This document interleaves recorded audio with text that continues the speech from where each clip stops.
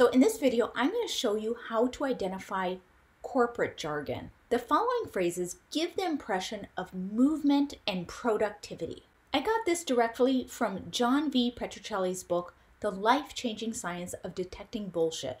These terms in themselves are not bullshit, but they're correlated with bullshit because they give an impression of real movement. When you hear these kinds of phrases, you should remind yourself to do a more thorough job of investigating any claims made. Number 1, action words like marching forward, progress, leave no stone unturned. These phrases give the impression that there's a lot of stuff going on. But don't be fooled, behind these words often lies a lack of concrete plans. Number 2, movement and urgency phrases like get this project off the ground, run the numbers, make things happen. These phrases are the darlings of corporate boardrooms.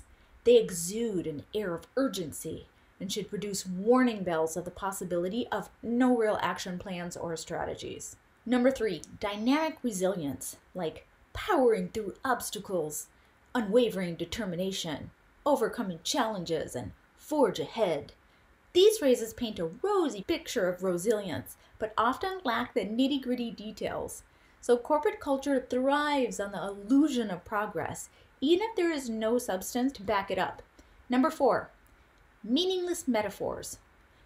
Jump on board, unstoppable train to progress, and ride the wave of greatness.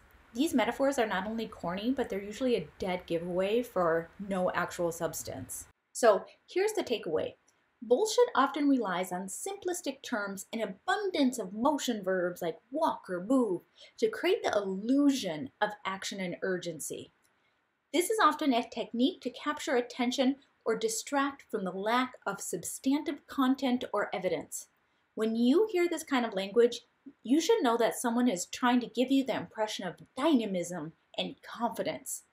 Hope that helps, and follow for more research-backed tips on recognizing manipulation and control tactics.